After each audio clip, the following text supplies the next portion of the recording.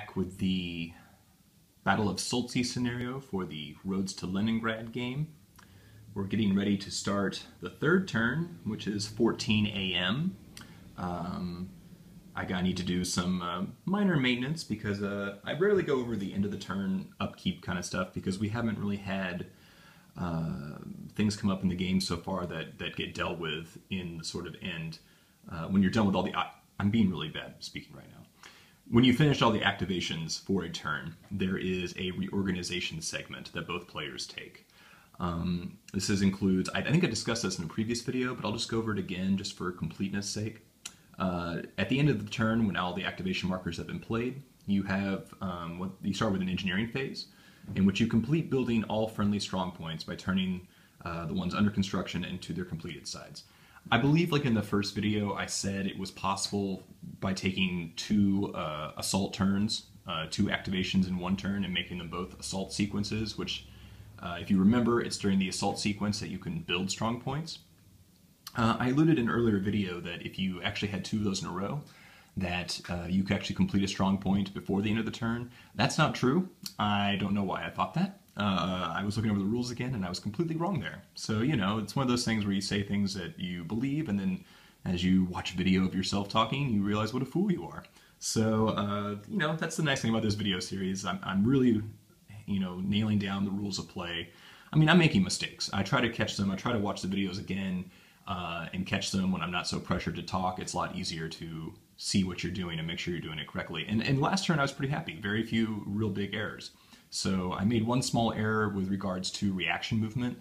I won't really go over that. I discussed it pretty much at length there. It's just the main thing is that if you do reaction movement, you can't enter an enemy zone of control, or you have to stop unless a friendly unit is in that hex. So I sort of messed that up with the way we did reaction movement with the 8th Panzer units here. I detailed that, I believe, in both YouTube, and I posted at Board Game Geek. I'm also posting these videos on the Game Box, and I haven't put my errors up there. I probably should make a list of the errors for the folks reading stuff over there, watching the videos. But you know, last turn was pretty good. Not necessarily great in terms of what the Germans can do, but you know, if it's terms of errors in play, I think I kept it down to a minimum. Anyway, so I kind of rambled there, but talking again about the segment I sort of omit every time. So the engineering phase. We haven't built strong points yet. It's going to start happening soon, and that's when you finish those strong points. And strong points are a pain in the butt for attacking forces to deal with, because not only do they cost an extra movement point to get over when you clear them, but they don't go away unless you cut them off from supply, or you put a combat unit on top of it and it stays there until this phase we're talking about now, and then you can remove them. So it's not even enough to just push guys off of a strong point. You have to take time to physically like deconstruct it. And that can be time-consuming, costly. It can keep key units that you want at the front stuck in the back, or vice versa. And also the strong points, until they're removed, they cut off supply themselves. So it's something you have to deal with. If you're the Soviet player, you're going to be building a lot of strong points in Soltsi. Hopefully this next turn we'll start seeing more in the town here. And directly on the road is the best place, because that's the, you know, the supply line for the Germans. It's what they have to keep open and keep going. So this is the phase where you'd actually either see them destroyed or completed the strong points. But we haven't had that happen yet, so that's why I've kind of been ignoring it. There's also the reorganization phase that comes next. And this is when we would remove disruption markers or roll to see if they're removed. If you're in an enemy zone of control, you have to make an ER check to remove disruption. If you're not in enemy zone of control, it just goes away at this point for free. This is also where you turn over any HQ units. So you can see here we got the 8th Panzer. It used all of its command points. At the end of this turn, this is when we actually take this guy and flip him. And yeah, he gets his 2 points back. It also says you're supposed to, oh yeah, and all supplied fired artillery can flip over as well. So if an artillery unit is out of supply, it does not get to flip over during this phase. If it is in supply, it does. So for example, we haven't had artillery with 8th yet, but if you remember, our friends the 3rd Motorized finally got some of their artillery up.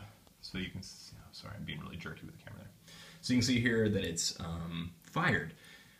We cleared this route, this northern route, or that unit actually, we didn't really clear it, it just ran away. So as you can see the supply line there, we're getting free supply on this minor road. This actually isn't a major road, the gray one. This is a minor road, and during rain turns, it actually costs a full movement point to use the minor road as opposed to a half movement point that you would find on major roads. But minor roads carry supply for free, just like major roads. So by having this open, if we hadn't had this route open, this unit would not be able to trace supply back to the southern road because you would just have way too many hexes to go. I mean, you can see that's quite a bit right there.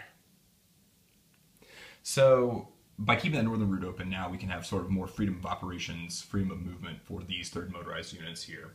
And because of that, we can flip this guy over. That was a long explanation to say that, hey, in supply, artillery units get to flip. If you keep things out of supply, they don't flip. And that can be really handy later in the game when we're actually trying to cut each other off. And it'll become a real pain for the Germans if they get cut off. Because artillery is definitely a force multiplier. It adds, usually gives you one really good attack when you master artillery.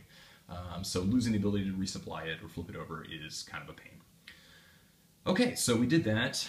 I believe that was the only units that had command points being used.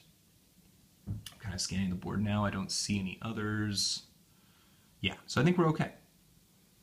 So now what we do is we roll, we keep going on the list, sorry, I'm doing the list here. All the army units that you may have activated, and there's not a lot of army units in this game, so we're not going to see that a lot, but this is when you remove those activation markers like first moved, last moved. I think I discussed that in the last game, how you can use sort of army units, different formations can command them if they're within range, things like that. So this is when you remove those markers, that's kind of upkeep stuff. Then there's a victory determination phase, pretty self-explanatory. And then we do the turn records. So that's pretty much it. The thing I've been skipping is building strong points, flipping guys over, tracing supply, things like that. Actually, I'll trace supply at the beginning of next turn, but this is for artillery, we trace supply. Okay, so we're going to go to 14 a.m., and we're going to roll for initiative, and let's see. There are no die roll modifiers because the Germans did not successfully advance 2 hexes, I don't believe, in the last turn. I'm usually pretty good about noting that. And Soviets did not pass. So we have no DRMs for this, so we're going to roll. Oh, narrow. Looks like the Germans are going to get to go by a narrow margin. So they get the initiative. And now we'll do a weather roll. All right, roll a 5. That means it's still going to be clear. If we'd roll a 7 through 10, we could have had a cloudy day. And cloudy only affects air combat, really. It adds a multiplier to, you have to add a +3 to your roll, which means that some of these planes that have very low ER ratings, like this Junker that has like a 4 rating, you're going to have to use command points to even try to get it in the air because automatically you're going to have a +3 roll. So you'd have to roll a 1, and if it's during a mobile turn, you won't get a success unless you spend points on it. It also affects the Soviet airplanes as well. They have pretty low ER ratings. I think that in the Roads to Moscow game, the planes actually have much higher ER ratings, and some of them actually have the DRM is at 2 instead of a 1. So much more effective air power. And like I said, I'm using the air rules for Roads to Moscow and Roads to Leningrad system. The Roads to Leningrad system had a much more complicated air system. Well, I won't say complicated, just more involved, more steps. I'm not using it because it's just much easier to use the Roads to Moscow. So that could be affecting some of the play balance of the scenario. I'm not going to really say that it's so imbalanced or anything, because I'm barely competent enough myself to evaluate. So that's just a little word on the air units there. Okay, so we did the weather phase. Now we're going to look at reinforcements. And this is a turn when lots and lots of things come in for the Germans and also the Soviets. We kind of get some nice pickups here on the... God, I'm so bad with words right now. On the reinforcements. So here's what we got for the Germans. You can see they have those, that 1 row there, a lot more of the 8th Panzers coming in, and then also much more of the 3rd Motorized. We're finally going to have the 3rd Motorized, including that unit, which doesn't look special, but it is armor, and it does let these motorized infantry conduct mobile attacks. You must have an armor car, maybe cavalry. Let me double check on that, but I know it's armor and armor car. So finally, they're going to be able to conduct those. For the Soviets, it's just a lot of defensive units here. We're going to get the 183rd is going to come in through the south. More of the 21st tanks will arrive. The 70th finally gets its activation marker. The 237th can go on the east edge or the north, and as you can see, that's a substantial unit there. So I think we're going to have them come through the north as they historically did. So you can see the little boundaries of where they can come in. We'll have them reinforced up there. And we'll have sort of the 183rd. It'll come in from the south down here. Let me move that so you'll get a little better look. So we're going to be putting pressure on the Germans here through those movements, and we'll get more tanks to the east here. They're going to come in, and finally the 70th is going to start being able to move. So I'm going to get those reinforcements set up, and then I'll come back and we'll actually pull the first activation marker, and we'll see what the Germans can cook up in terms of their opening moves. All right, we're back, or I guess I'm back. There's no we really, unless you count the royal we, which I don't have the title for, or the mannerisms for. I'm just too normal and plain. So I'm back, and I've decided where the reinforcements are going to go. So let's take a look. I got the 183rd here where I tape my plexiglass together. They're going to come up here through this southern road, and there's also this railroad here that I can use.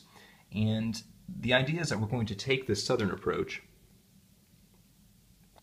and we're able to move up here and sort of cut off the ability for the Soviet or German forces to maybe move south and kind of come this way to Solzhenitsyn, while also moving up and putting pressure on being able to cut this road over here, because while there are a few bridges, there's lots of trails here, and these guys are all leg infantry. And leg infantry can just walk through forests pretty easily. So there's lots of ways if we can get up here. I'd like to be able to get up to Gorky and hold it, or if not, Zapolye would be also another good place to hold up. If I could get up to Polyani, that would be even better, because it cuts off the sort of northern area and goes there.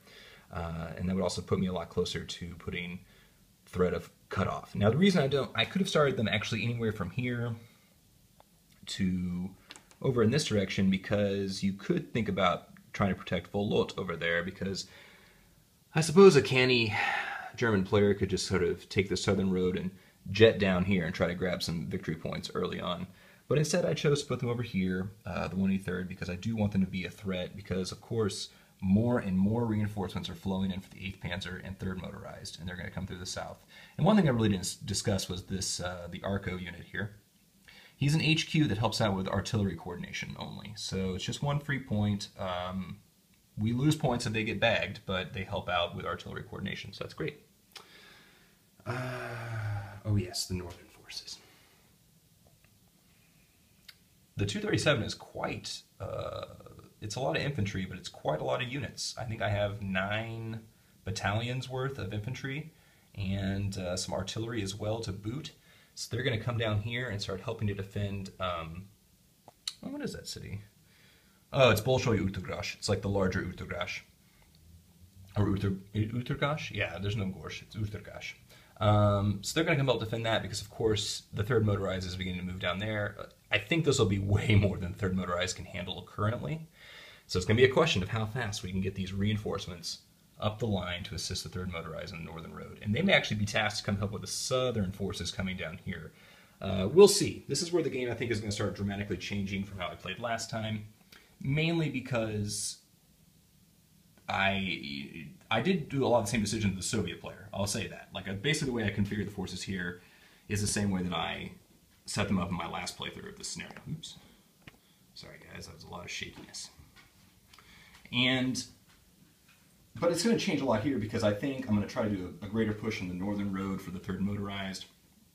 And we'll see what happens here, because I've already lost a lot of armor steps around here, so Solzhenitsyn is going to be a little more difficult to take. And this is where things I think are going to start to sharply divide, because the first few turns sort of guided down a path. Here's where things are just really exploding, mainly because there's more activation markers, as we can see here. Look at the Soviets, they get all those activation markers now. We still have those for the Germans, so here is where the Soviets are going to be beginning to muster more forces, but then you're going to make tough decisions on, do you want to have one of these sit in reserve, because there's 5 tokens here, and so you have like or 6, I'm sorry. So you only have a 1 in 6 chance of drawing what you want in the beginning, and whereas you can see the Germans are just much more focused, right? So this is going to be an interesting turn, because the Germans went first. As we can see, they won the initiative. They will elect to put all 4 of their activation markers in, and that means that you can only put 5 activation markers in for the Soviets, because the rule is up to as much as the initiative player puts in plus 1. All right, so let's think about this and maybe try to make a decision on what we're going to put in the cup. It shouldn't be too hard. Okay. All right, that's good. We'll zoom up there. Oops. All right, so we're going to keep all the German ones in. So automatically, if it had been the other way around, the Soviets could have had all 5 or all 6 of theirs put in, and the Germans would have just had only 4. There's nothing they could have done to equalize it or have them put less in. So had the Soviets won, that actually would have been a nice little advantage for them. But now we have to make hard choices. So essentially we have to pick one that we're not going to be using, one formation that we don't think will have a lot to do. A good candidate might be the 3rd tanks. They're pretty weak and almost done. I really need the 202 because the 202 is around Soltze, and I really need to start thinking about what they're going to help with defense. I mean, 21st tanks I need. You know, that 3rd tank unit is just sitting there, but I need the 21st tanks and the 202. I need to start moving these guys, 183rd, and the 237 up there. So as much as it pains me because the 3rd tanks are not in awesome positions and could probably be easily picked off if they don't move, because I won't have the opportunity to move them. I don't have the activate any formation marker yet. That is something that I can pick up for a VP subtract, or I give the VPs to the German player. I can pick up the activate any formation marker, which is a lot more helpful. So yeah, I think what we're going to do is we're just not going to have the 3rd tanks in. We'll just leave them out, and instead we'll put in the other markers. This could be rough. This could be a very rough decision. Okay, so let's go ahead and see who goes first for the Germans.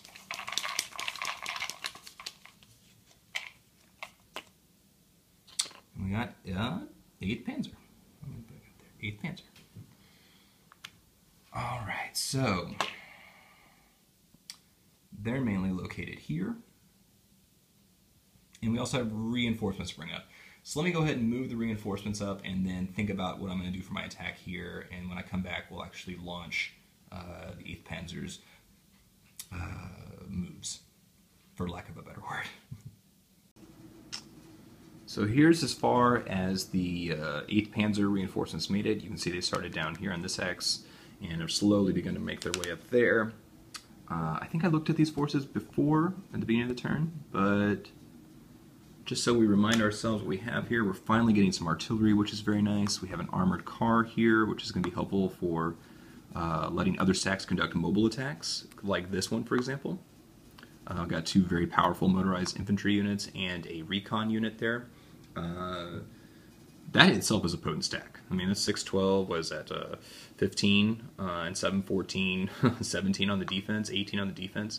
What we'll probably do is we'll end up trying to get these guys together, but I just moved this guy up a little further because he had 7 movement, and we're trying to get them as close to our comrades in arms as possible, so that maybe on the next activation he might be able to get in the game, as they say. Get in the game. Okay. Now we have to deal with this. And of course my main targets are Soltze. And I'm a little less concerned about the 202. I mean, I would like to just swoop down there and take them out before they get a movement and can stack, because now they are freed from their restriction on stacking. As you remember, the rules say only 2 units could stack in a hex. Now they can go up to the stacking limit of 9, which means that basically these infantry could just, 1 more could join that stack, right? And that would just be more defense points. You know, it's tougher to knock out a 12 defense stack. But of course I have those follow-up elements, right? So I've got these guys coming up. I also have the 3rd motorized that's going to come up. I haven't really decided what they are, but this is a potent stack right here. So I think what I'm going to do is I'm going to let my 8th Panzer units who have already moved up this road, we're just going to keep concentrating on Soltze, because we've got to take advantage of getting the initiative here. We can pound this city a little bit, hopefully. I mean, we're pretty close to taking this hex, and this is the victory point hex, and it's a town. So if we can grab that hex, we can start building defensive fortifications, or even moving up further, because the 70th hasn't gone yet, and although they are a lumbering giant, as you can kind of see there in the... It's really bright today in Portland again. Another great day of sun. They are going to start getting their act together. It's going to take them a little bit to get down the line and decide what they're doing, but they're a potent force, and there's lots and lots of really powerful infantry there, like some 5.5s and some 6.5s. There's a lot of 6.5s. And of course they got like a 6 artillery. So these guys are not to be trifled with. You know, hardcore stuff here. I also think that if we get down to Soltze and start really focusing on taking it, let me get this so I can get a nice angle there and less glare. that's going to also allow us to maybe nab some easy free points. I mean, we've got HQ hanging out here, just kind of in the open, and an artillery unit. That would be a nice sniping target, and I probably will try to go for that. We also have this tank here from the 3rd tank, so we know it's not moving, so it can probably be sniped later. And then also, just 6 points of defense here of the 21st tanks would be a nice opportunity to take that out and secure the town. There's not a lot of defense there, so let me take another break and see what I can get in terms of attack odds on there, or if I'm going to try to just jump ahead and start mauling HQ units in the back to get some nice, easy victory points. I am -4 in the hole, so it probably would be a good idea to start getting those units.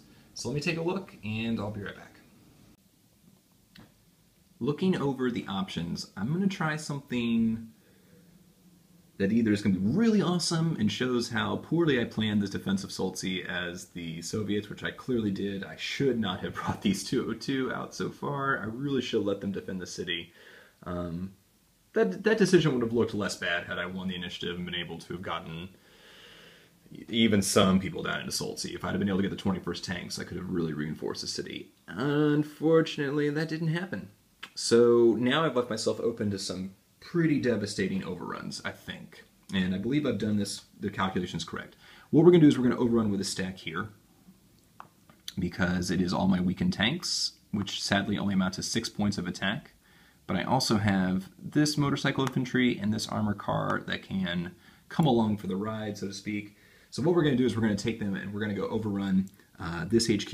Now the reason I have to think about this a lot is because this HQ underneath it has that bad boy, a 7 artillery unit. So it's a regiment of artillery. It provides 7 points. It's really ridiculous. However, this is maybe my one time to strike it, and even though it can use its 7 points in defense, which makes it a pain, this could be my one time to get to it and knock it out for good if I could actually do this. Because overruns, normally you can't bring in artillery coordination, but if there is an artillery unit in the hex being overrun, one unit can use its support strength. The rest have to use their defense strength if there's more than one unit there. And the other nice thing about, well, so automatically we know if we overrun it, he's going to use his artillery shells. So that's good. He won't be able to use it for the rest of the turn because obviously he's going to want to have that 7 defense or he'll be totally overwhelmed. But the other side about having overrun is that HQ units can never be the lead unit in a stack being attacked. So this guy can't even be with his 5 rating. It's going to be a 4 ER rating person defending this stack. And if we attack with motorcycle infantry or even the armor car, that's a 7. So while we might be getting really low odds, like 1-to-1 mobile attack, we're going to get a -3 on the shift. And we could even bring a plane in because the Germans can actually use close air support in overrun combat because they have greater training. I mean, it definitely lowers the chance that we'll actually get a retreat by a lot. So I'm going to do this. I'm getting risky. You know, this may not even be that risky. I bet other players looking at this and going, geez, that's like the obvious move. But let's take a look. Let's see how this goes.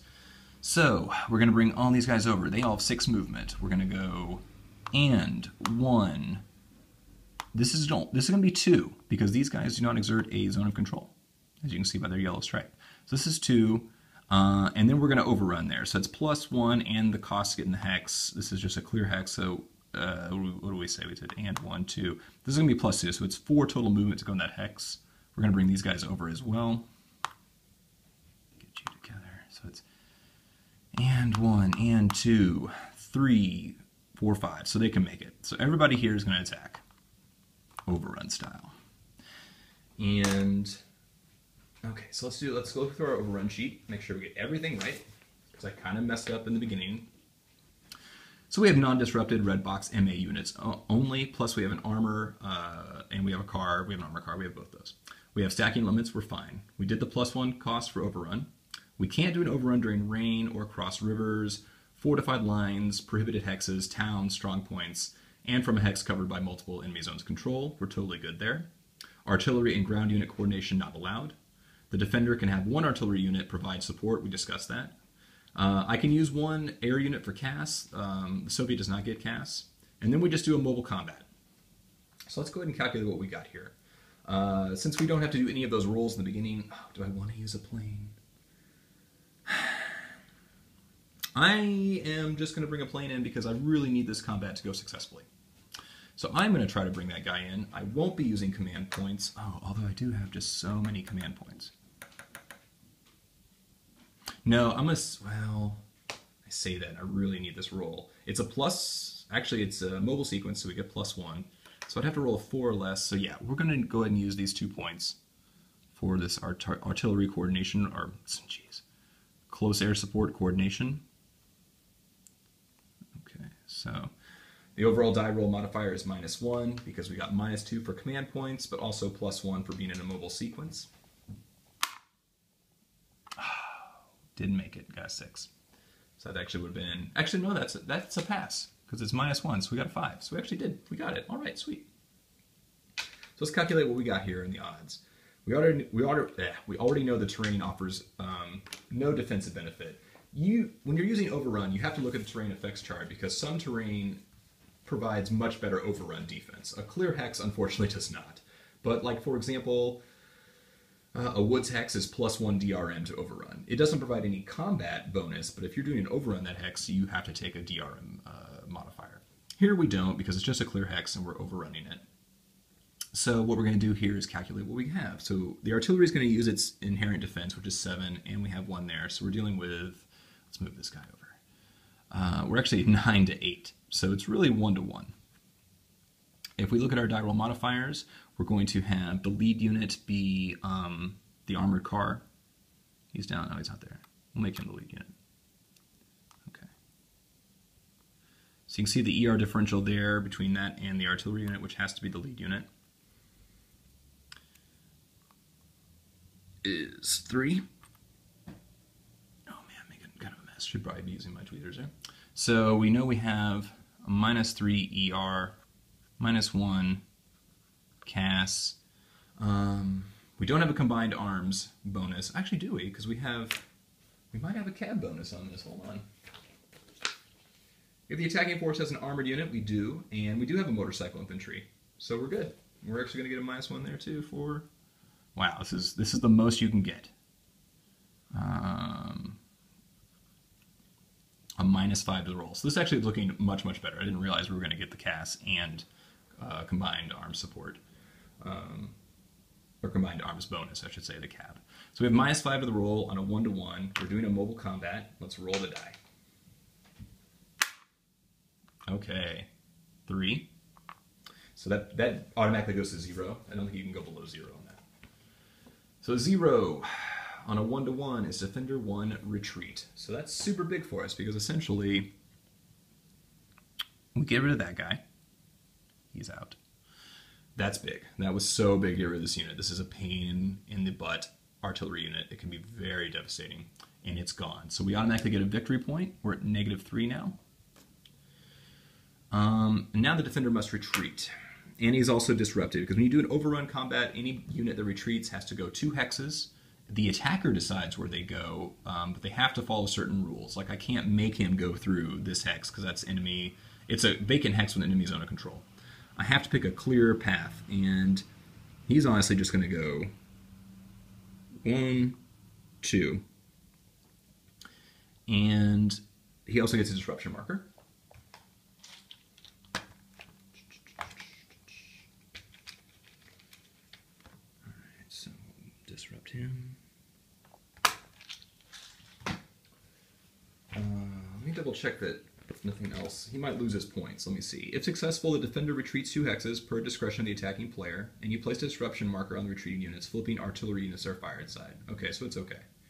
Okay, so there we go. He goes there. Now we can advance 2 hexes. So here's how. Look how we're going to do this. We're going to go 1. Ooh, this is tempting. I really could.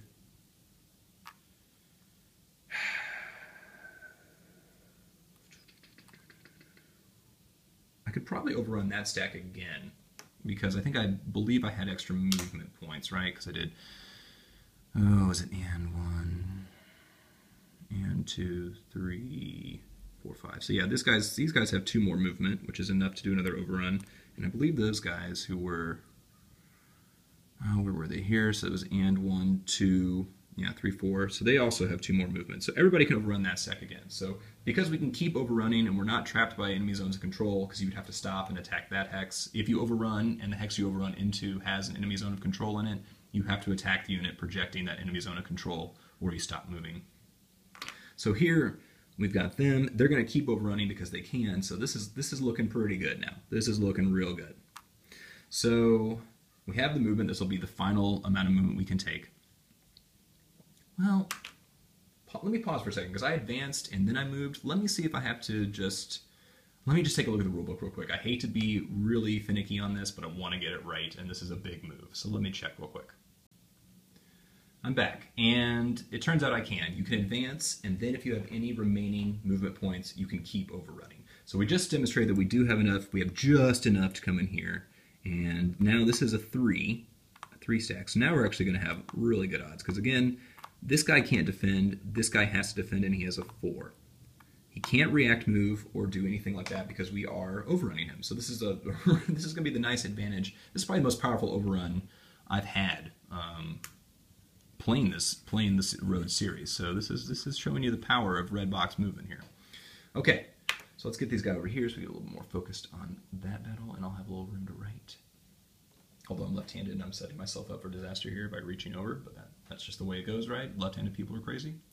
So we're going to attack here. We're not going to bring close air support in on this one because I think we're going to get much more favorable odds. So we're not going to do that. There is no artillery for them to use, and so we don't have to worry about that. So let's go ahead and just calculate the attack here. The terrain, no bonus, no defensive bonus for that guy. So we automatically know we're going to lead with the armored car again, and he's going to have to use his stacking tank here as part of as the lead unit, so it's a 4. So we might automatically have a -3 ER differential. We know we have the -1 combined arms bonus. We're not going to do casts, so that's automatically a 4, -4. And the odds are this is a 3 defense stack, and we are rolling with 9 attack units. 2, 4, yeah, that's right? Yeah, 2, 4, 6, 8, 9, yeah. So this is why I brought this guy along. I was thinking about keeping him back to help attack Soltzi, but then I was like, no, if I do this overrun and I have it all correct, I'm going to get 3-to-1 odds here. So we're 3-to-1. We got the -4 shift. So this is going to be probably awesome. Yep. Okay, so I roll a 2. That goes to 0, and that's not good for these guys. On 3-to-1, getting a 0 is Defender 2 retreat. This guy automatically dies, and that guy automatically dies. He's just a 1-step unit.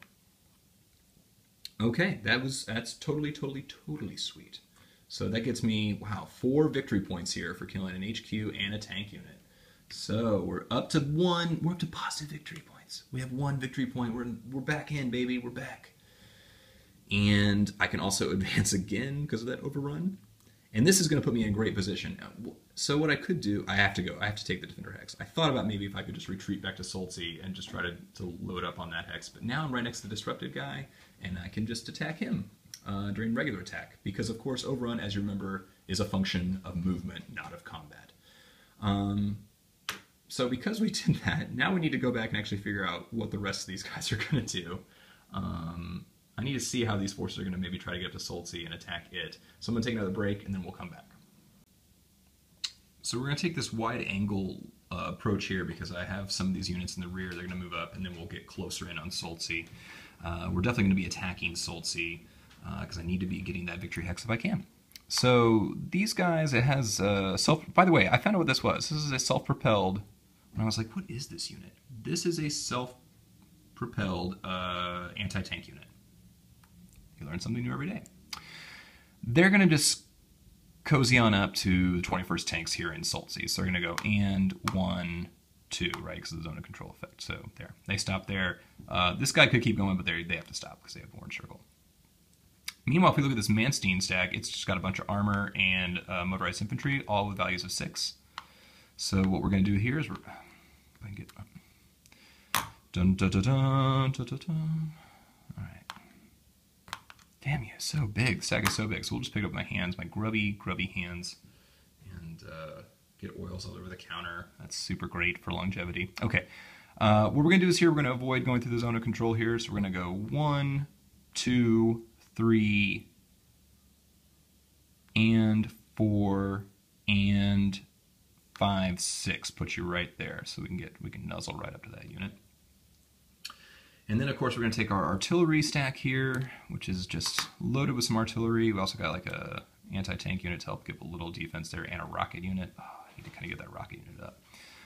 It's going to have to do some funky movement too, because we want to avoid, because remember they're orange circle here, so we have to avoid zones of control. So what we're going to do is we're going to go and 1 and 2, 3, 4,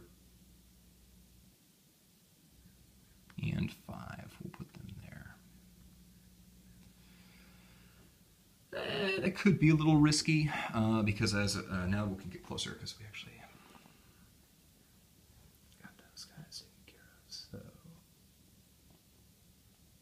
So this could be a little risky only in the sense that if the 202 get activated, they might be able to come up here and start attacking my artillery stack, but it's fairly well defended and we have units that can combat react to come reinforce it. So I'm going to be a little risky and keep my artillery sort of hanging out in the open.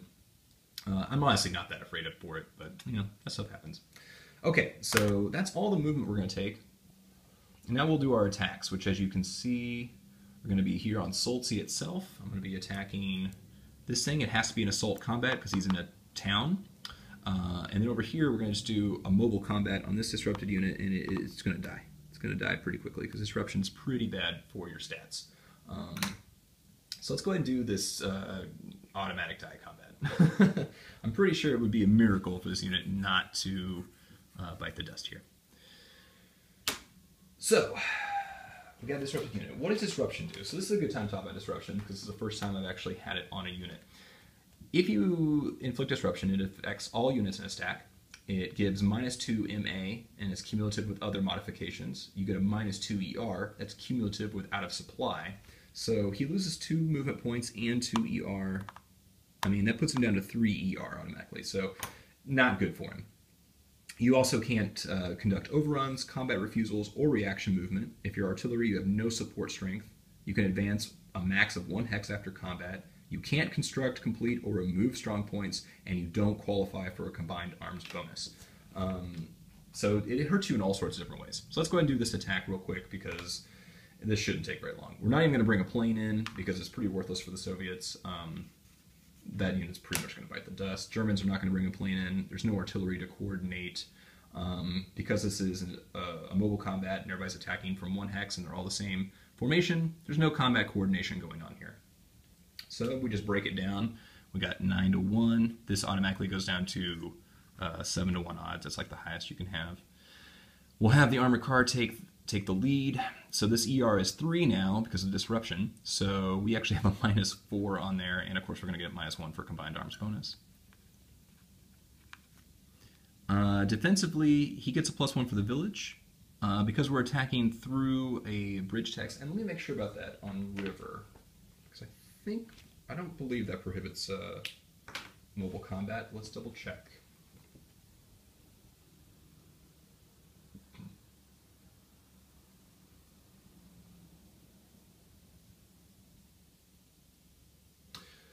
Yeah, I think because that is a bridge, we can do it. We couldn't do that if it was just no bridge, but since there is a bridge, we can actually do that. So we're gonna get a we're gonna get a -5 to our roll. It's 7 to 1 mobile combat.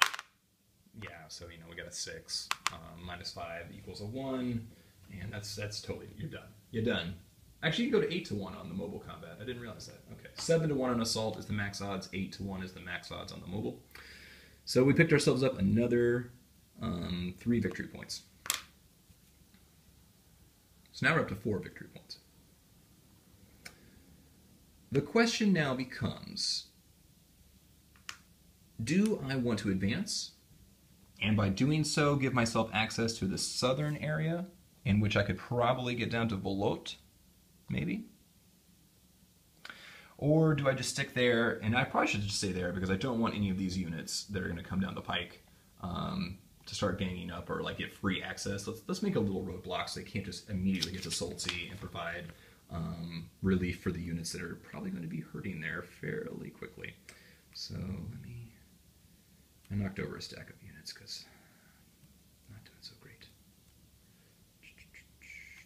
Okay, down in the south. You can't see that. Off camera, I knocked over some units. I just put it back together. The magic of off-camera action. Okay.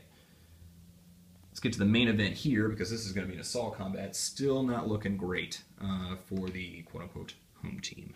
So we got a total of 6 defense points here.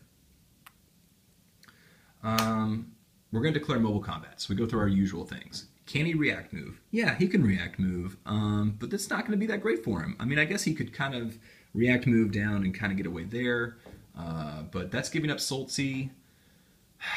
This is a tough decision. You're going to be basically giving up Soltzy to maybe live another turn, but like then you leave, once you leave the town, you lose the assault protection it has, you lose the DRM bonus, which is significant as well. So I'm going to hold out. I probably should run away, but honestly, like we got to do something to hold up these forces, or they're just going to be blowing through the lines here. So we'll stay. This could be a bad decision, but you know, we have 6 defense points, so we know that. So we're not going to react move. We have no artillery for the defender to coordinate. The attacker probably will. So let's start looking at the odds here, because that's going to tell me whether or not I'm going to be using artillery.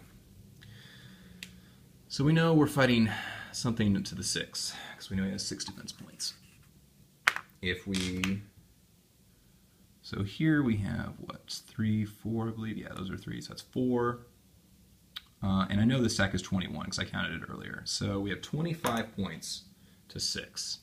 I'd like to get this up to 30, because that gives me 5-to-1 assault odds, and let's just go for overkill if we can. So I need to come up with 5 points on the attack.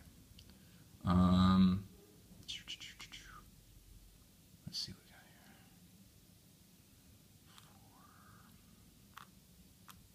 4. Okay, so what we're going to do is we're going to fire off that artillery unit and this artillery unit, because 8 is overkill. But if I don't make my roll, oh, you can't see those guys. But if I don't make my roll with them, then I get half, unless I just totally whiff the roll and I get 0. And half will still give me, actually it won't, I need 5 points, don't I? Damn. Okay, we'll throw this 3 in as well. Yep. So we're going to go for overkill on this attack. So I want to clear this town, I want it done. So we're going to roll for an efficiency check. We're going to use Manstein on this. We're going to give him 2 points. He's going to use it to coordinate his artillery. So it's a +1, -2, so overall -1, rolling the die. All right, I got it. I got a 3, so I get all that artillery. It gets fired, and I get 4, 8, 11 extra points of attack. You can never add more points than you already have there, so if I only had like 5 attack points, I could not have added 11. I'd only been able to add 5.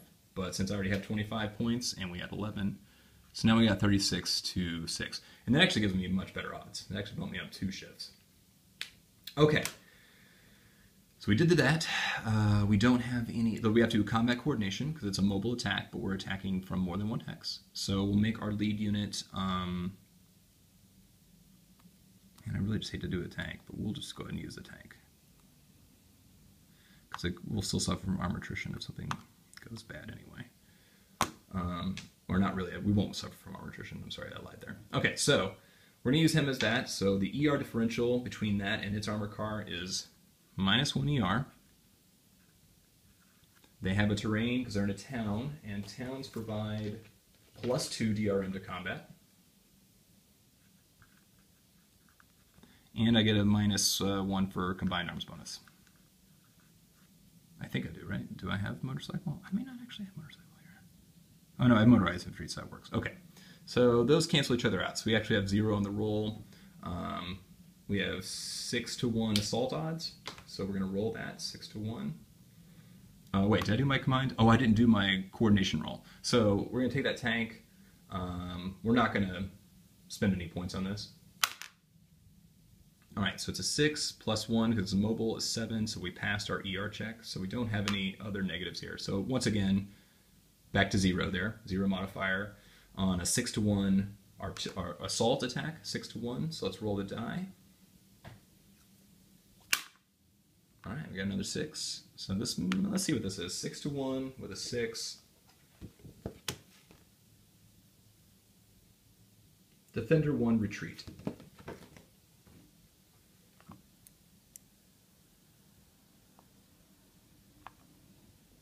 Ooh, could he have done a no retreat? I might have been able to do a no retreat there. I didn't think about that.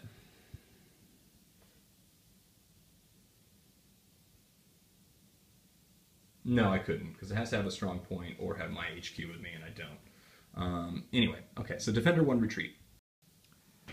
Well, it had to happen. I ran out of room on my phone right as I was finishing up this combat result. So let's quickly do that, and then we'll see who comes up next, right? Because this has been a pretty devastating turn. So if you remember, the results were a Defender 1 retreat. That means this guy bites it. And this guy's got to retreat. And because it was a mobile combat, he has to go back 2 hexes. So I think he'll go back 1. Obviously, he has to go there. And he can go here because these guys do not exert a zone of control across a river. They actually don't have any unit that can cross without using all of its movement points. So like infantry, I believe, exerts ZOC across rivers. But armor units, things like that, they can't. They require, I think red box movements require their entire movement to get across a river. So he's safe to go here and not do an ER check to see if he has to take a step loss. And this does not count as ending an enemy zone of control, which he can't do. So there we go. There's that retreat, and of course I get to advance after combat. And I will take that hex and then move that one. And these guys cannot advance, right? Because actually he could, but no one else can. And actually, should I have him advance?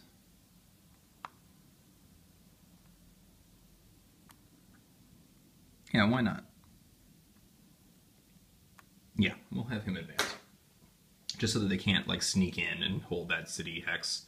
That might make him vulnerable to attacks, but you know, he's got 2 defense strength, he's in the town now, I can combat react some guys, so I'm not too worried about that. Okay, so that was really effective. Seizing Salt City, getting rid of 2 HQs, getting rid of some army units. Now we're rolling. Now we're rolling. That's Blitzkrieg, baby. And still working. Still kind of working. Although that giant wall of 70 is probably going to put a stop to that. So, you know. Well, let's see. Maybe the 70 will come up now. So let's go ahead and see the... Let's see, the first Soviet chit. Oh, the 237. And that is our units that are located in the north up there. We got some of those guys about to come in because, of course, they're worrying about the 3rd Motorized moving up the road. So I think what we'll do is we'll try to figure out what kind of defensive position we want to take with these guys. And I'll probably just go ahead, they're not going to do any combats. I think what I'll do is I'll just get them in position, show you where they went, and then we'll just keep moving. Because I don't want these turns to drag on forever, and I want to show the action and not necessarily just a ton of movement. Okay, so let's stop here and let's move those guys. Okay, so this is the final position I moved the 237 to. I brought 2 of these units here because there was already a stacking 3rd tank unit there. So this is not the best defense I could put on this city, which is a victory point location. Or I guess Utrgosh is, but this is sort of a city that holds it. So, you know, that's going to be a nice little stopping force for the 3rd Mechanizer over there. And then I took this guy, he's probably going to come hold this city as just sort of a backup. I moved all my artillery and some of my anti-tank units, and my engineering guy, he's down here. And then these guys have snaked down there on this trail, because as we discussed sort of, I think, last turn, this is a good jumping off point to come down these places, and as you can see, make sure I got that, yeah. You can start assaulting the line here, you can snake down these trails and cut off the road here. So as soon as these guys move up, this force can kind of threaten to come down and pocket them, or at least cut off their supply. It can be devastating. In my last game, they were pretty devastating. It was difficult to get out of the pocket they set up because there are just a lot of units they bring to bear. But, you know, now we're advancing so fast and far that things have changed. Things have changed. So we'll have to figure out what to do there. Okay, so that was that one. Let's see who the Germans get this time.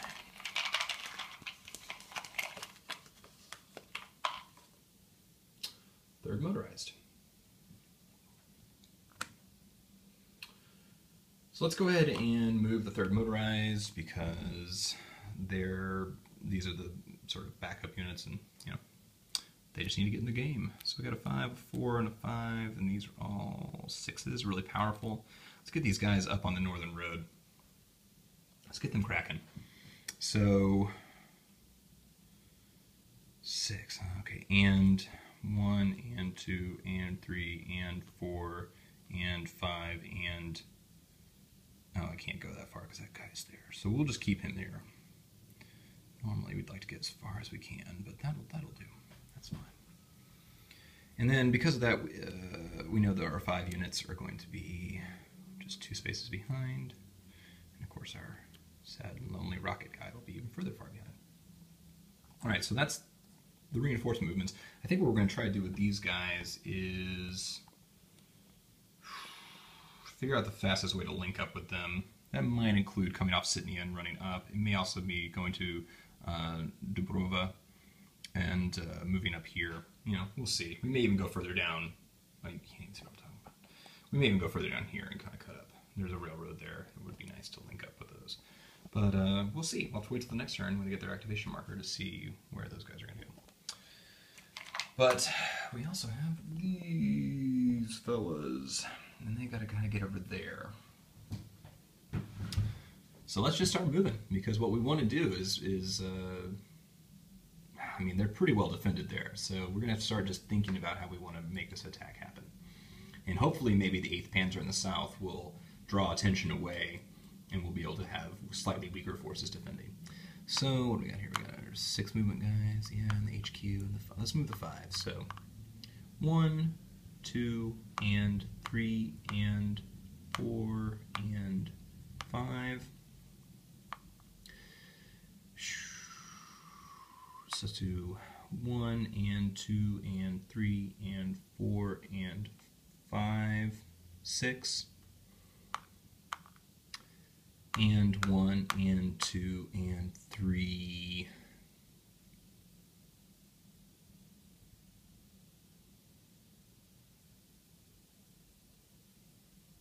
Yeah, we'll just go there because they kind of need to get defended. And here we'll go ahead and take this guy, go and 1, and 2, and just hold down the artillery unit there. Now, the reason I was able to move there and not really worry about counterattack is that, well, the 237's already gone. As you can see, they moved. So I'm not really worried about them coming up this way and bringing a group attack or coming over here. Unfortunately, I'm not going to be able to launch an attack or anything on these guys because there is 10 points of defense there, and I can only muster currently 9, 11, 14. I commit 14 attack. So I really need to get my other forces up here quickly because this could get ugly very, very soon. Okay, so that was the 3rd motorized unit. Not a whole lot going on there.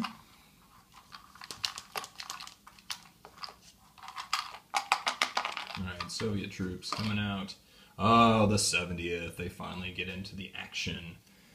Alright, so it's a lot of guys. It's a lot of dudes.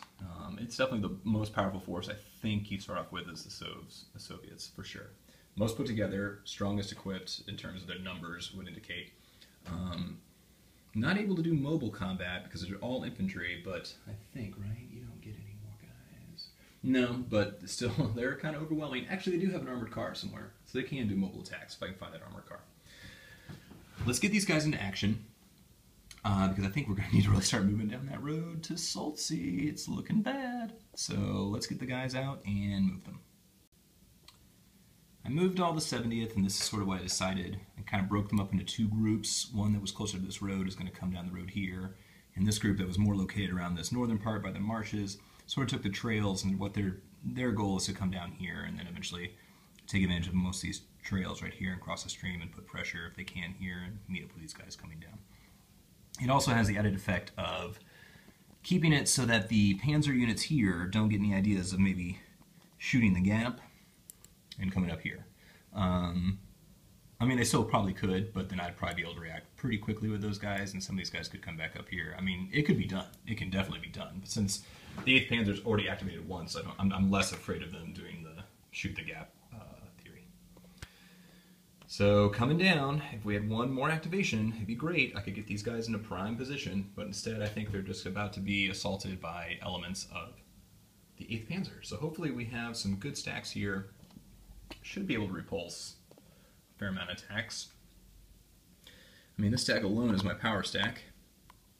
15 defense and 16 attack. So pretty good. And I have some good artillery in the back. So yeah, this is the defensible position I've set up, and we'll see how well it holds up. Okay, so that was the 70th. So now we'll pick out Soviet or German activation marker. What do we got? Oh, our friend's a third motorized again. That's actually good. This might allow the Soviets to draw the 21st tanks next turn. There's a 1 in 3rd chance they'll get that. If they do, we can reinforce more of Soltsi. We can start getting more things together and figure out what we want to do, and maybe even save this unit from destruction. Because now we're back to the 3rd motorized. So let's figure out where these reinforcements are going to go.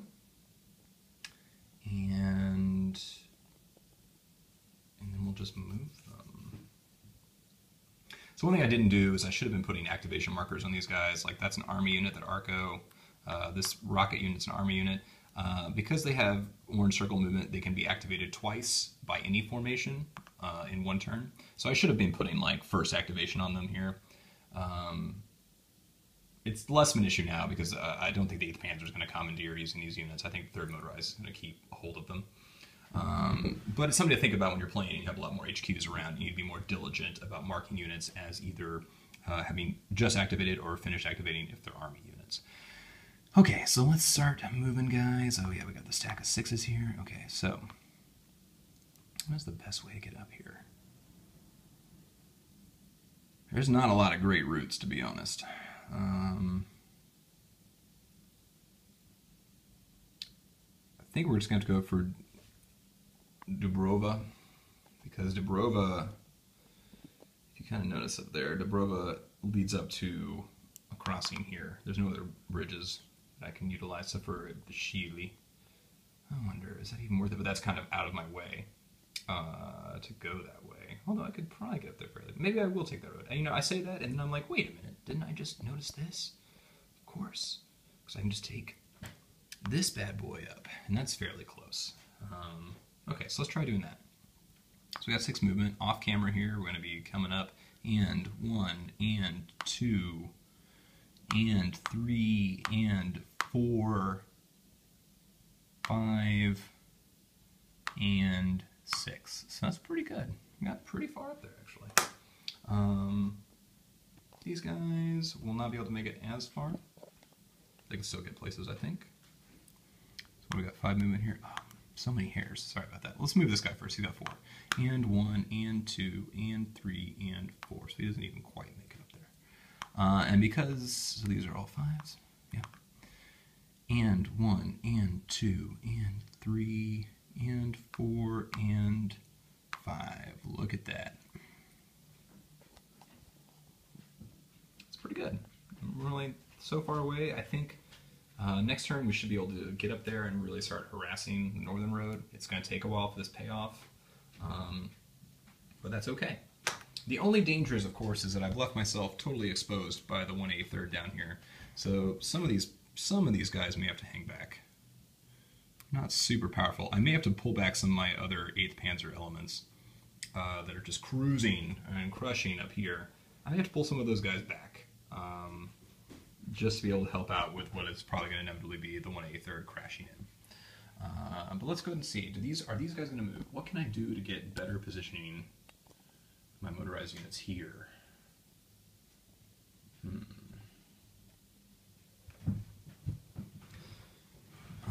You know, like, I could try to just go around and try to take Utrugos. Of course, I'm going to be putting myself out of supply then, and not likely I'll be able to get supply easily restored, considering how many units there are around here.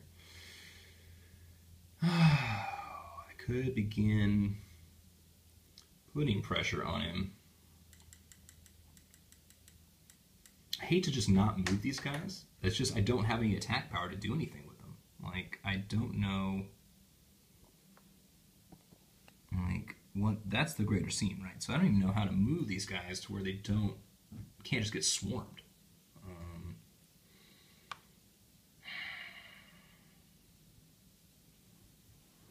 I mean, what I can do is just begin setting up sort of my ability. Oh, I just hate not moving guys. Like, I really don't like it.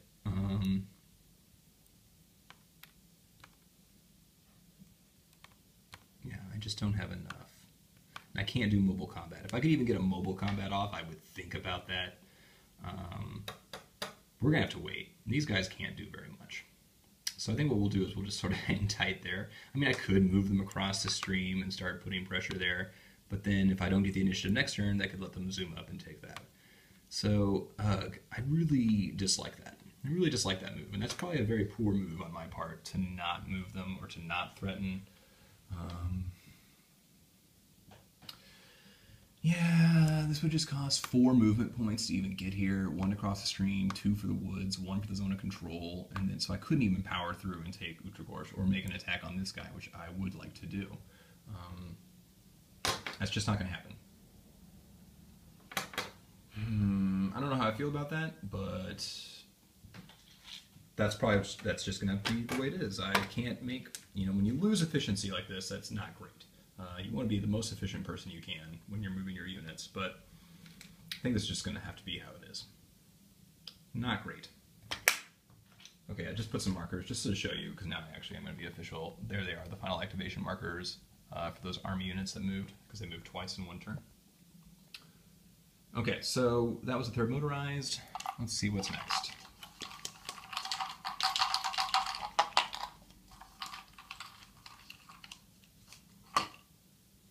The 183rd. I kind of wish they'd have gone a little later in the turn, because then I could actually have a better idea of what I want to do with them, but it's okay. So let's take a wide look here. So as you can see, there they are, and we have our idea of where we want to go up this northern road. I mean, I could kind of snake over here and try to be, again, aggressively cutting them off, which may not be a half bad idea because they'd be able to easily cut me off, but threatening to cut their supply lines and doing it in their rear, because they won't be getting, they do get some more reinforcements next turn. Oh, some pretty good ones actually. So I could threaten to cut here, and what that would do is force these guys to react, and then also maybe force any units that came from over there. It would take them longer to get back. That's not really going to happen, because if you look at the reinforcements, it's probably going to be really not the greatest angle there, but there's a lot coming in next turn, that whole row there. So that's more than enough to deal with understrength units that include the 183rd. So it might be a better idea for the 183rd to instead head up here to Gorky and just start trying to hopefully get up there and get in a position where they can build strong points maybe next turn and hold that.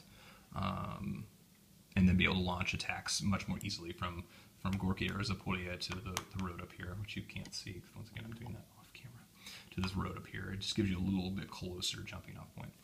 So let's go ahead and try to see how we want to do this. Yeah, so this is my good stack, because it also has like a 0 stacking recon unit with it, so that's great. And they all move, what, 4? Some guys move 5. We're going to move 4. So it's and 1, and 2, and 3, and go ahead and put them on that. And these guys are 4. They enter 1, and 2, and 3, and 4. Go ahead and back that road up. And then we'll go ahead and he comes in 1, and 2, and 3. We'll just keep him there.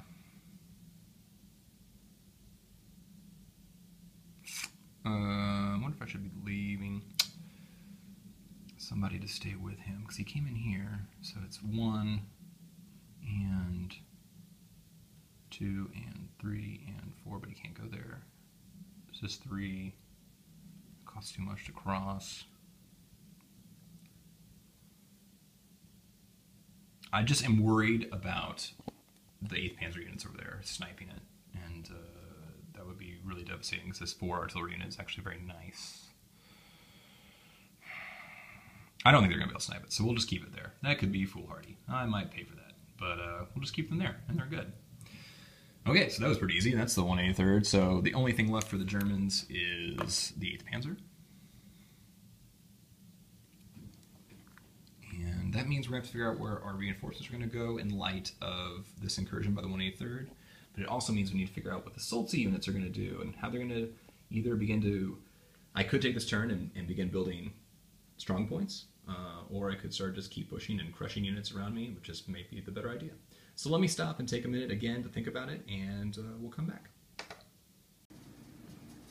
All right, so we're back with the final activation for the 8th Panzer. It's the final German activation for this turn, and then there will be 2 Soviet activations.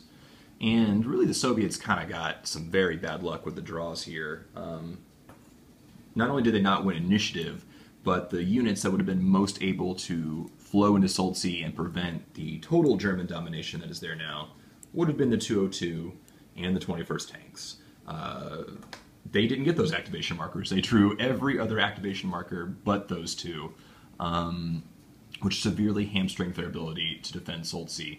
And because I pulled the 202 out to get that motorcycle infantry a turn ago, that was probably a mistake. Now it's looking like a big mistake. So, and probably one that's going to get worse here, because I've spent a lot of time thinking about how I want to defend Soltze. If I don't win the initiative, this is my last activation as the Germans. So I want to make sure that these attacks I'm about to pull off, I can still do damage, but I also want to be able to defend Soltze from maybe the inevitable counterattack that might come from, say, the 70th as they get their act together next turn. If they happen to go before I can get my forces into play, that could be very devastating. But immediately what I'm thinking of is, well, 1, find a way to defend the town. 2, I need to get rid of this unit or move him or put a unit here and here because he is cutting off my supply. I kind of forgot about that. I mean, I didn't forget about it. I thought maybe my reinforcements would get up the line quicker. They're not going to be able to get anywhere close. I mean, they'll get close, but because of the zone of control, movement penalty, I won't be able to get my really good units close. I can get my armored car kind of close, and that's going to help out, as we'll see. So bear with me as I kind of move these guys around, because what I'm going to try to do is overrun this guy, and attack this guy, and attack that guy. All while shuffling these forces around so that I can get a pretty good defensive Soltze. And here's how we're going to make that work. So first off, let's move our our reinforcements up. So let's get them in the shot here. Let's move our artillery first. He's furthest back. And 1, and 2, and 3, and 4. This HQ has all 6 movements, got motorized infantry, and I believe a recon unit. Yeah, so we got and 1, and 2, and 3, and 4, and 5. So he can't, oh, that's just out of your frame. As you notice, he can't go here because then it would be 6 and, right? He's already got 5 movements, that would be 5.5 plus 1, 6 and. So he can't go any further, but this armored car can. It has a nice little ability to, it has 7 movement. So what we're going to do here is and 1, and 2, and 3, 4, 5, 6, 7. You might be thinking, why do you do that? Well, we're going to see in just a minute, because hopefully this is going to allow me to not take a stream crossing modifier when I attack, because I'll have this one armored car here that is not crossing a stream to attack. So as you'll see, that'll work out. If everything works out the way I want it to, this could be great. If not, I might have just left an armored car hanging, and the 202 might just snipe it. So, you know, we're getting risky, but we're going to do it again. Pushing our luck as the Germans has so far been a great idea, so let's keep doing it. Okay, here comes the jumble. So this stack, so what we're going to do is essentially these anti-air units and this self-propelled anti-tank unit are going to hold this northern city hex, and then this stack is going to drop off 1 panzer in the southern city hex and then move the rest of its stack, and it's going to come down here and overrun, and it's going to be joined by that rocket unit, which is very potent and powerful and in a good position. Meanwhile, this sort of stack of used artillery and anti-tank will join the leftover panzer here and provide the defense for the southern city hex. Mainly I'm just afraid of getting attacked by forces of the 70th coming up, but there's also the 21st tanks, and I would like to get rid of this motorized infantry, but I just don't see a good way to get good odds on it or do it without putting myself in a really bad position. Okay, so let's go ahead and make those moves happen. Let's see. So I'm just going to put him right here because we're going to drop him off. But the rest of these guys are going to go... Sometimes you can't just get everybody. So what we're going to do is we're going to go and 1 and 2, 3 because we're in the zone of control, and then we're going to overrun it. So that's plus 2 more. So that's 5 total movement. So we'll put him here just to designate the fact that we're going to be overrunning. And then, yeah, just like I said, these guys are going to come up here. Hold that. This guy got dropped off here. These artillery units are going to come and hang out with him. And then this unit joins those attackers there. And finally, these guys will move. I just can't quite get everybody in this stack. There we go. That's and 1 and because this projects a zone of control. If it was a silhouetted unit, it wouldn't project a zone of control across the river. But because it's an infantry unit, it actually can. That's one of the nice advantages of infantry, motorized infantry. So we got and 1 and 2 and 3, 4, and we're going to attack that guy across the stream. But that'll just be a regular combat. I wasn't able to do an overrun because as you can see it took me 4 movement to get here, and it would take 3 movement to overrun this, 1 to get into that hex, 1 to cross the stream, and then 1 for the overrun. So I wouldn't have enough to do the overrun. That would be nice. Not totally required though. This is a pretty weak unit. Okay, so let's do the overrun here. Let's get ourselves a little calculation room. So we're coming down here. They can't do any reactions or any of that nonsense. So I guess we just start calculating the odds, right? He's got, I believe, 6. Am I right? Yeah, he's got 6 defense total. So he has 6. And what do we have? We should have fairly potent forces. Got that 5. Mancine, of course, is kicking it. We got that, guys. We got 3, 6 there. So that's 11 plus 12 more. So what do we got? 23. So 23 total attack factors. Boy, wouldn't that be nice if we could just get up 1 more and we get 24. That's okay. I'm pretty much gonna be happy with 3 to 1 mobile attack. That's gonna be okay with me. Now we'll check to do airplanes, close air support. Because we're overrunning, the Soviets cannot use their close air support, but we can because we're ballerific Germans and we trained for this. So we're gonna try to roll for that. It is a mobile combat phase, so we get a +1 to our roll. I won't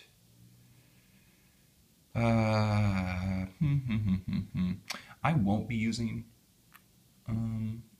any modifiers here because I think I want to save that for possible combat coordinations on this stack. I'd like to be able to take that out better. No, I'm not going to spend points, so we're going to have to actually roll pretty low here. I need to roll, what is that, a 4 or less? Nope, we got a fat 10, so that airplane does not help us. So we got 3 to 1. Let's do the calculations for the DRMs.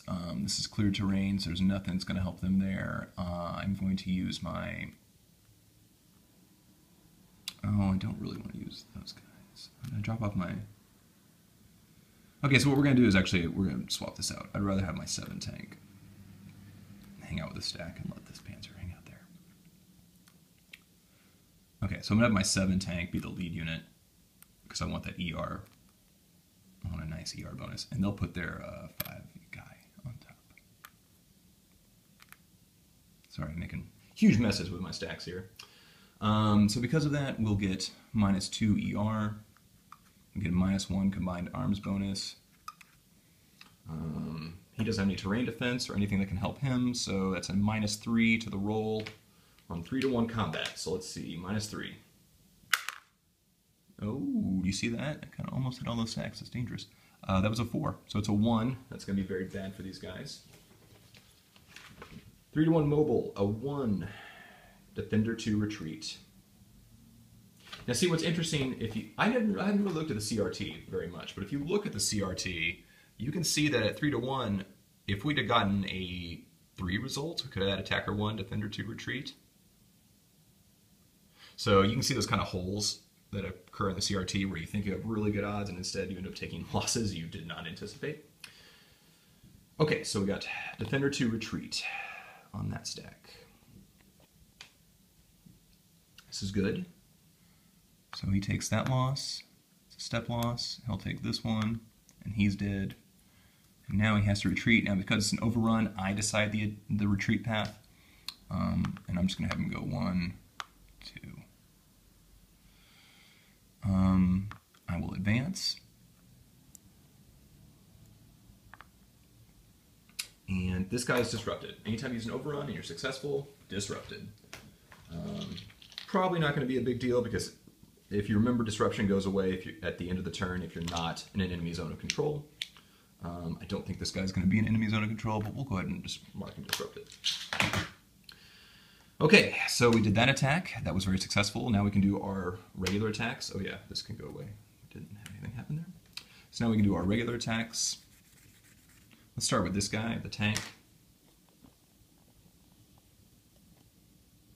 So it can react move because it's got 5 and we're not overrunning, so it's actually going to try to do that. Oh, it got it, so it gets away. So if you react move, you get to, I believe, use half your MA. Let's double check that.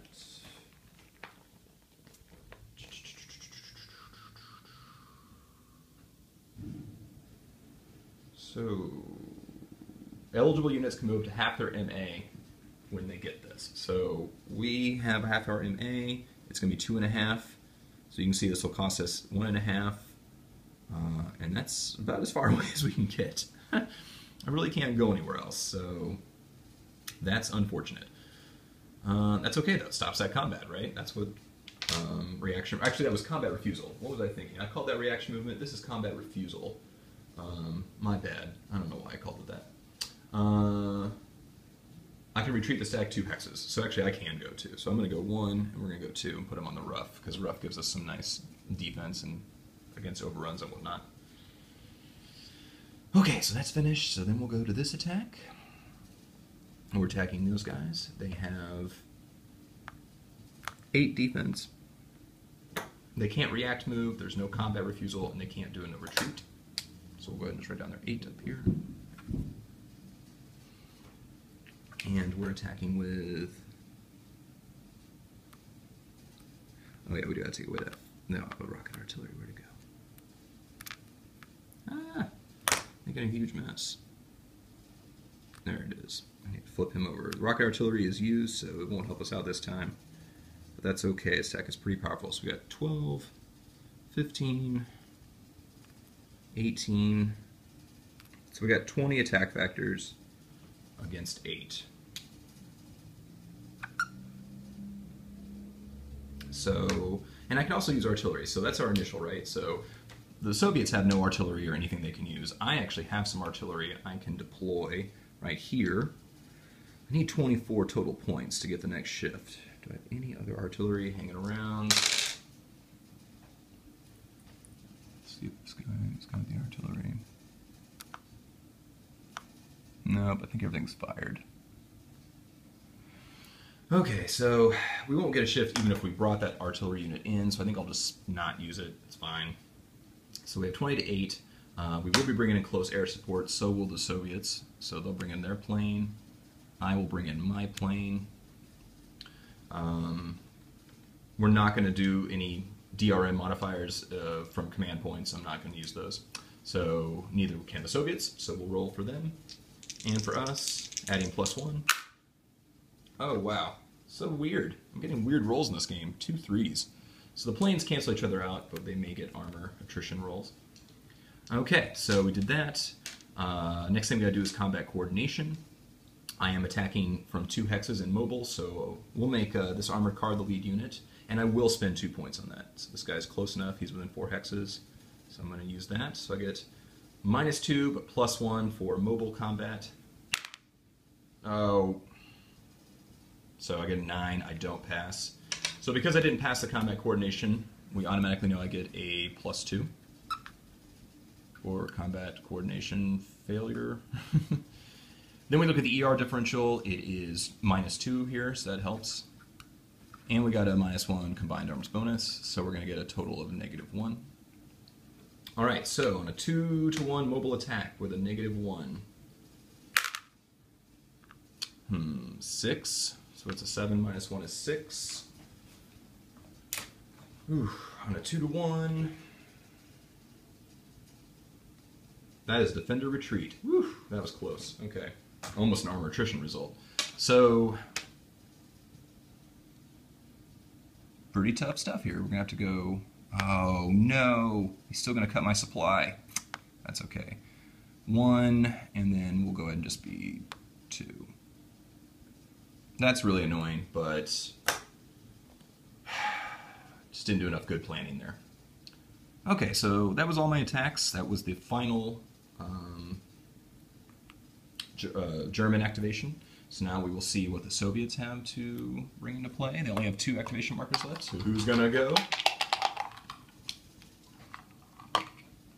Here it is, 21st Tanks. Okay, so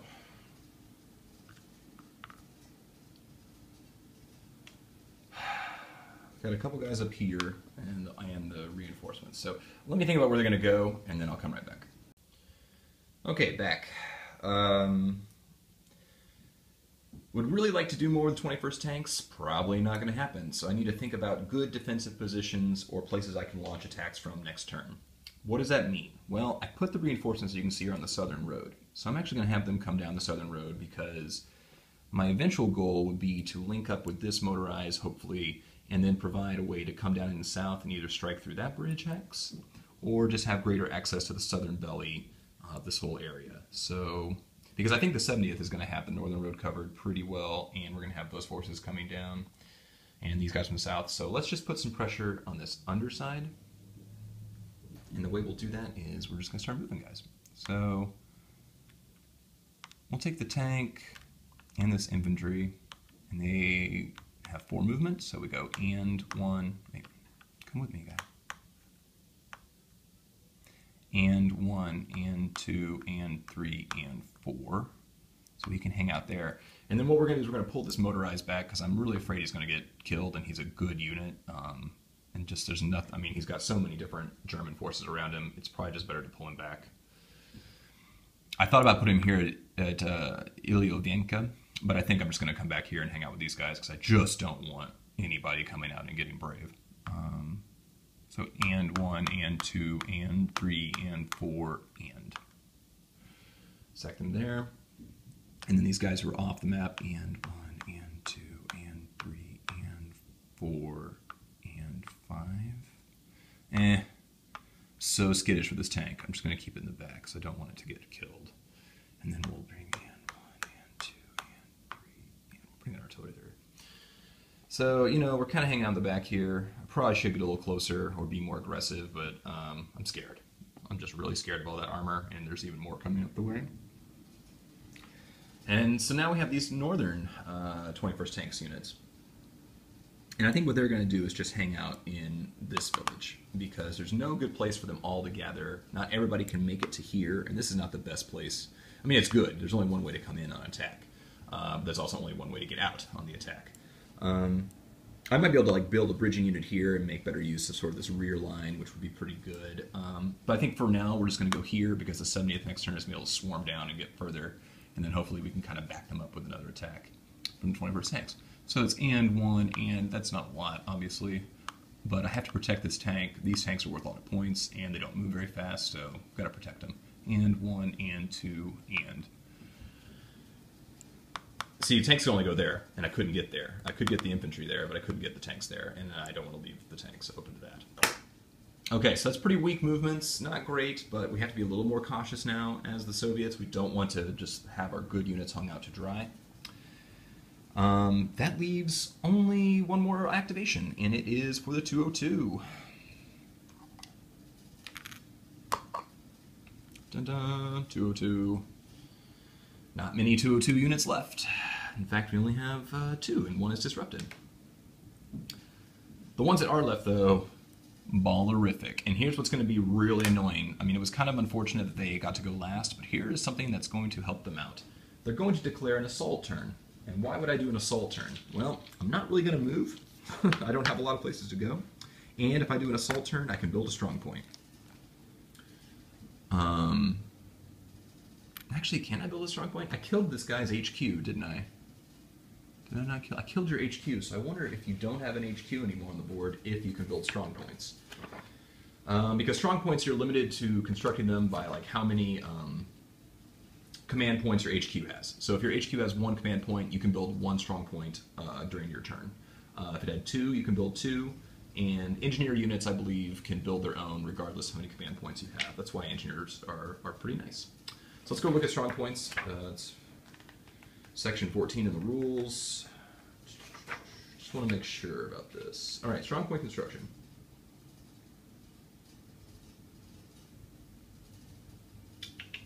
Disrupted units can't do it.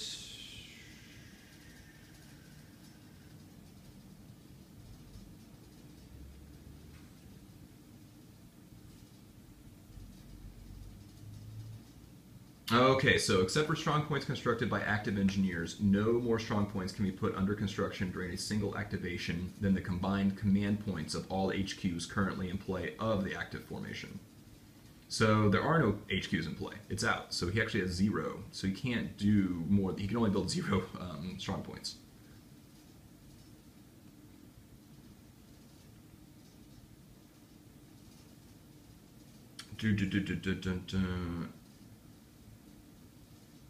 Yeah, I'm pretty sure that since the headquarters is gone, I can't build strong points. That's going to be the ruling I'm going to take. Sorry that took a while for me to look at and think. That's not always fun to have on camera.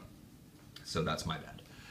That's unfortunate because I would love to build a strong point here. I'd get to build it pretty much for free because you build them and then as long as you're not attacked, they get completed at the end of the turn. If you get attacked, then you don't get to complete your strong point and you get interrupted. So that is unfortunate because that would be a real big pain in the butt for those forces. So the 202 I think is just going to, wouldn't it be great to get in a village though and hang out? There's really no good places to go, so he's just going to stay there. This guy is disrupted, so you remember he loses 2 off his movement, so he actually only has 3 movement. So we're going to pull him back. He's going to go 1, because infantry can just walk through forest, so 1, and 2, and 3. We'll put you there and get you way out of the action. Okay, so that completes the 14 a.m. turn. Now is when we go through and start doing the flip of artillery. So what's going to be really a big pain is that because these guys are not in supply, these artillery, or the artillery units I placed here will not get to flip because they're not in supply. So that's really, really annoying. That's the way it goes though. So yeah, what's going to happen is like these guys are going to be put out of supply.